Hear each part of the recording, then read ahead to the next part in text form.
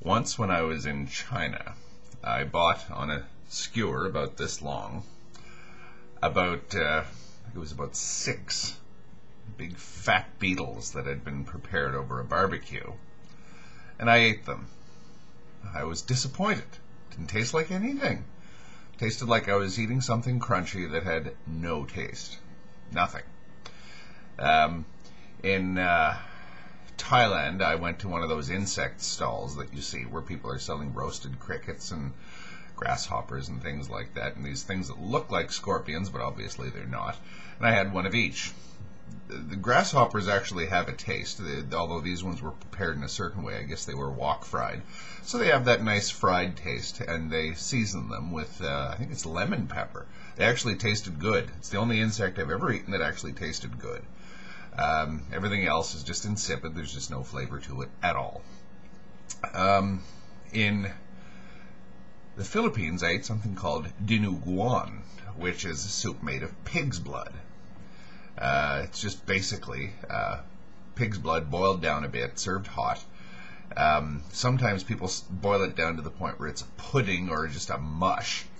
And strangely enough, I only ate that out of sort of curiosity because as a lifelong classicist, that's essentially what the ancient Spartans ate every day. They ate something called the Spartan black broth, which was pork cooked in blood, salt, and vinegar, and I don't know, a few other things, guts. And the pork that was in it usually wasn't regular meat, usually it was organ meat.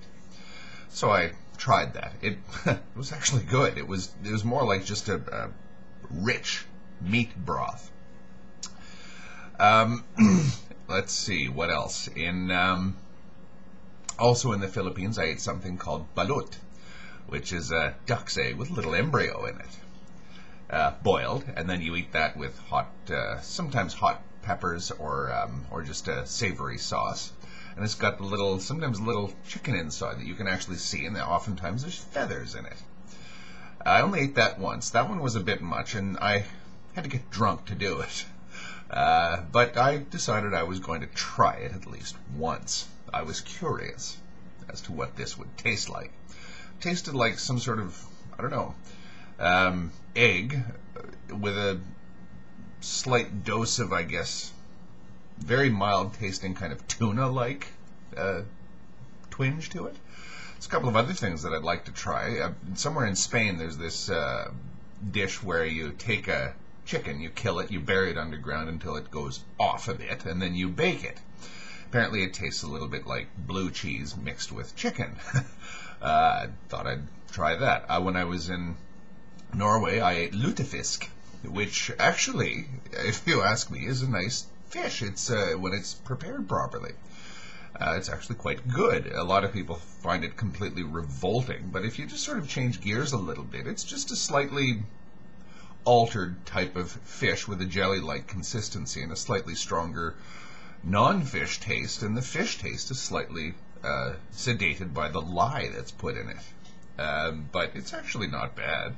I like the insanely strong, like ludicrously strong cheese that'll make your gums ache when you try it. There's any number of foods that I have eaten. Even here in Canada, there's some insanely weird foods that I've tried. And I think I'll try them once just to see. An ex-girlfriend of mine was a native Canadian. And where I live, it gets really cold. Today it's about, I think, 35 degrees below zero with the wind chill. And below zero is centigrade. So it's really cold. This is like Russia type cold.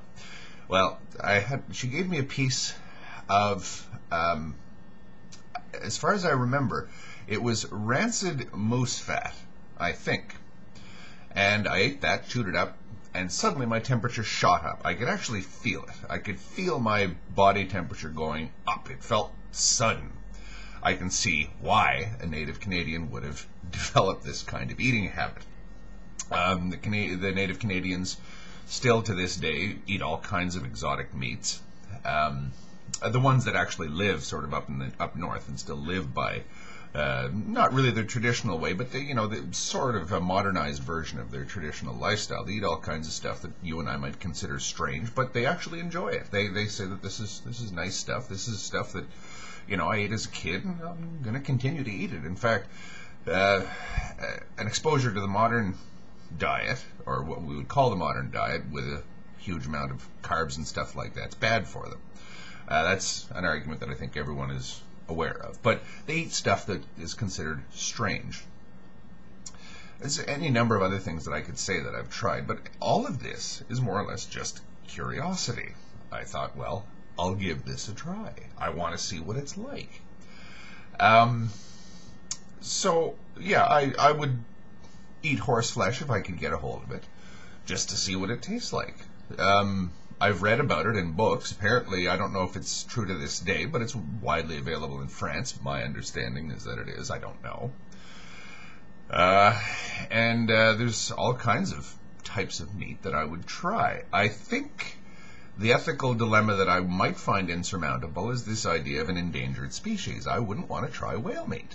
I've never been in a position where I could try it, but I don't think I would want to eat it. Oh, by the way, I've eaten seal meat, and if you know how seal meat gets harvested, it's not nice. Now, that's another huge argument in and of itself that's quite common here in Canada. The seal meat that I ate had been trapped by a native Canadian, but it's trapped by non-native Canadians, and that's a huge argument in and of itself that rages all the time here in Canada and probably gets all over the world and probably results in the odd Canadian flag getting burned. Well, that's, I guess, it's good for everyone to see their flag burned once in a while, I suppose. Would I eat human flesh? In extremis, yes, but there's all kinds of things that I think any of us would do in extremis. But again, this idea of human man-made sort of laws, or human-made laws, Homo sapiens-made laws, generally holds, in my opinion, the idea that something must be unethical and it must be disruptive. Cannibalism will be both. Cannibalism, I can't see any situation in which we could somehow, in a non-disruptive fashion, practice cannibalism as a species. Generally, when societies do practice cannibalism, they eat the people from the next village. You don't eat your own. That doesn't happen. Well, I've never really studied it in depth, but it's my understanding is you go on a war raid or whatever, you kill somebody, drag his cadaver back or whatever, cook him up and eat him or something. I don't know. But you don't usually pen up a bunch of people over there in the farm area with all the other animals or whatever, raise them and eat them. That I've never heard of, but again, as I say, I've never really done an in-depth study. So, yes, I understand that you could make the argument, well, if you eat beef, why don't you eat mice, or why don't you eat this fellow here? Sorry, Ishmael, I picked him up while he was asleep just to put him on YouTube. But why don't you eat a human being? Why don't you eat any number of other strange things? Well, I've eaten an awful lot of other strange things. And I would probably, to be perfectly honest, if I was in a situation where I could eat a non-endangered species that would be considered normally very strange to eat, repulsive even, there's some bizarre desire in me that would want to try it. I would want to eat it. Maybe that's some sort of defect in my character. I don't know. Again, I'm aware of the moral implications of eating meat. I'm aware of the ethical implications of harming something else to obtain something that you can get by not harming something else that may or may not be equally sentient. In other words, I understand that there is a distinction to be made between getting nourishment from a bowl of porridge and getting nourishment from a steak.